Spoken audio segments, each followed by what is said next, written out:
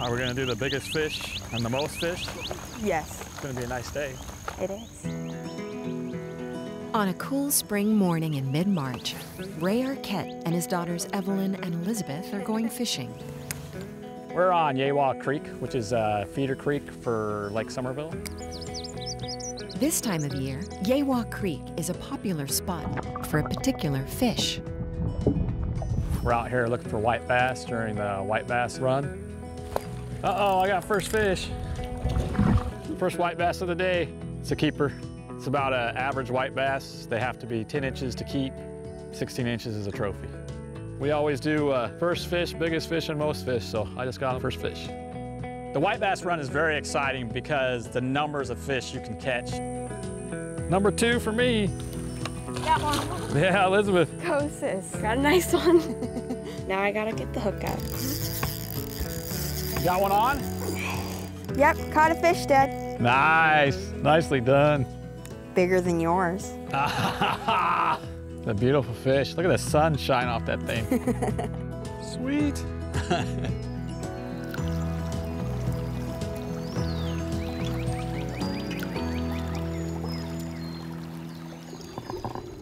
White bass, also known as sand bass, are fun to catch in rivers and lakes year-round.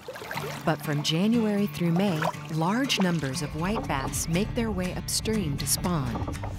This annual event is known as the White Bass Run, and it's a fishing tradition for many Texans. We in Texas have some really top-notch, world-class white bass fishing. I got a couple bumps in that little pocket down there. 3 main factors impact the white bass run. As the days get longer and longer, the white bass start perking up a little bit, and they start moving towards these tributary streams. They like water temperatures around 50 degrees to trigger them to really commit to coming up into the river. And then a little bit of rain, a little bit of extra flow really helps too. There's a nice fish. Nice white bass. Cool to see them in such good health. This one's a really nice chunky fish. A single large female can lay up to 1 million eggs. We're gonna release this fish. It's gonna go on to make a lot more white bass.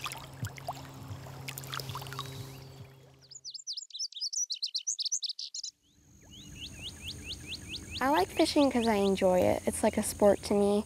It's fun to see how many I can catch each time that I go. You want to keep your point of your rod low down, so when you jerk your jig, it goes straight. Also, keep your line taut. If the line's not taut, you can't feel the fish bite. There we go. Yeah. There we go. Nice fish. Got a nice sized white bass. Woohoo! Fishing for white bass is very active. Sometimes we'll fish for long enough that your arms get really tired. Caught a fish. Fish on. Not a very big one. Nicely done, though. Didn't even realize I had a bite at first. I thought I had a snag. Evelyn just caught her 3rd fish in this hole. Elizabeth has 1 out of here, and I haven't got one yet out of this hole. One of the main things I learned from my dad in fishing is to adapt to the situation. Sometimes you get to one hole and you might not catch a fish at all, but then you move down to another one and you'll catch 5 or 8 back to back. Does that bend look good, girls, right down there? Yes, it does. Let's go try that.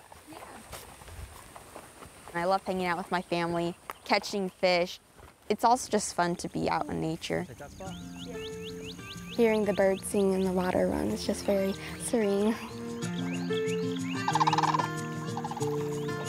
Those are sandhill cranes. Yeah, they sound awesome. I've been taking my daughters fishing since before they could fish. I would carry them in a car seat and I'd bring them out to a fishing spot where they could catch bluegill. We'd go fishing and get them catching fish. I've been fishing as long as I can remember. I am very happy that I have a dad that always takes me out. Part of the reason he always takes us out is because he enjoys seeing us have fun. One of the most enjoyable things about fishing for me with my daughters is watching them catch fish. Got a white bass. When they light up and you see that smile, that's the success. Got one. Woohoo! Nice job. I'm really looking forward to all the future times I get to come back here and do this with my girls.